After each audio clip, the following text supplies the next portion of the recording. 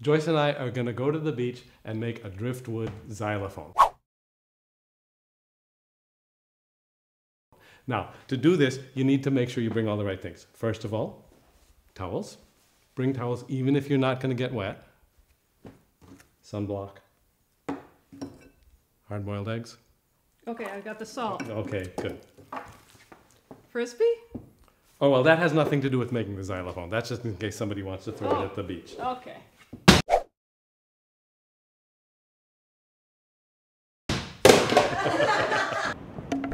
So, the first thing to do when you get to the beach is start looking around for good pieces of driftwood. There's a collection of it here. So we're going to look at some of these different pieces and test them out to see which ones sound good and which ones sound kind of clunky. Now, the thing is, before you can do that, you need something to hit them with, something to strike them with, something to play them with.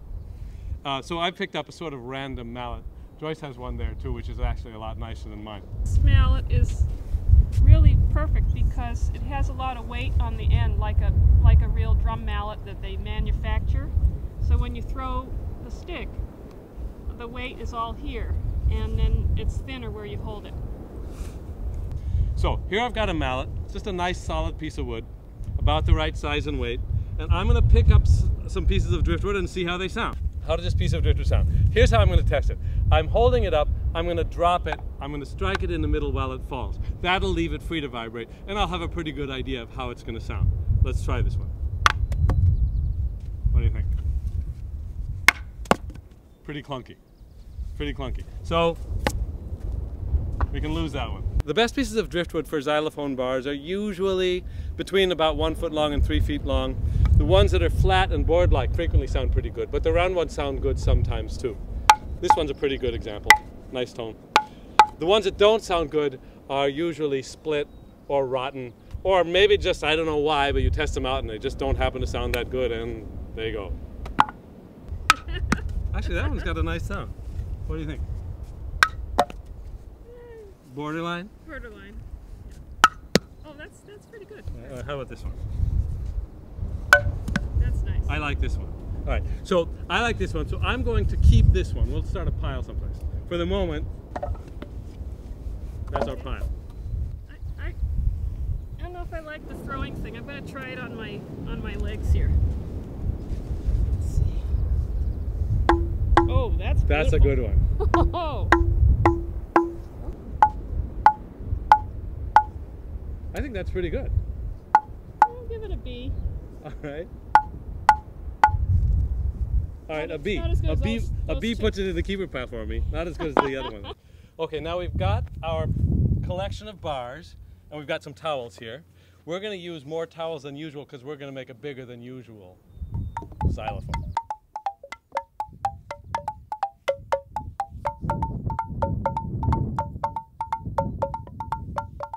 A traditional xylophone has a couple of cross pieces that the bars rest upon. And it's better if those cross pieces are a little bit padded. The bars will sound much better. So we're going to take these towels and we're going to roll them up into cross pieces, like this. Okay, we're going to try and gather a bunch of bars that make a nice scale of some kind. So what kind of scale? A major scale? A minor scale? A pentatonic scale? A driftwood scale, that's exactly it. Place the bars so that about 1/4 of the bar overhangs each end. So these, in fact, I should have put these a little closer together, so that now about 1/4 of these longest bars will overhang. Does that look about right? Yeah, I'm going to put the nails underneath them. Oh, good idea. It doesn't have to be perfect, but it helps if they're about like that.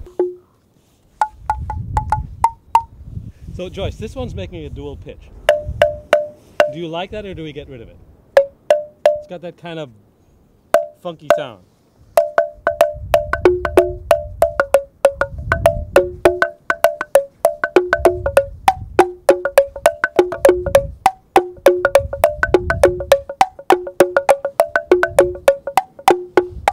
I'll keep it. Okay. That's so high. That's amazing. Because it's thicker, yeah. But they'll sound better if they overhang a little more. So either we move these in closer, or we move them farther up this. Yeah.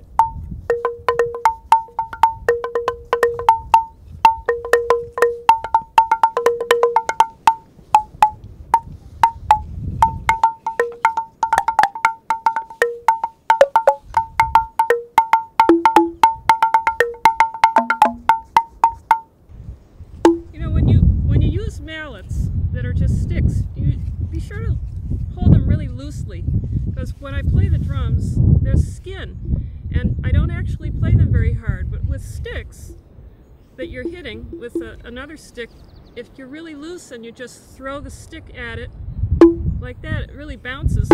That's the best sound you're going to get out of your driftwood.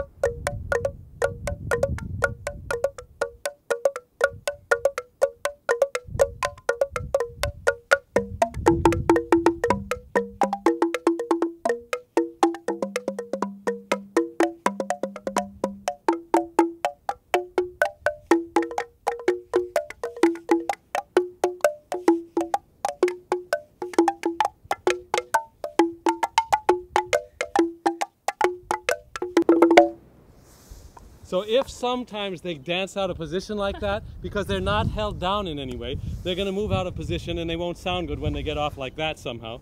So just pause for a moment, put them back in position where they belong, and they'll sound good again.